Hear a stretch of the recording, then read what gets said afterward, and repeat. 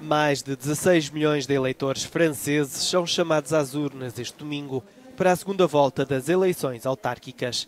A crise provocada pela pandemia da Covid-19 levou ao adiamento do escrutínio depois da primeira volta das autárquicas ter decorrido no dia 15 de março.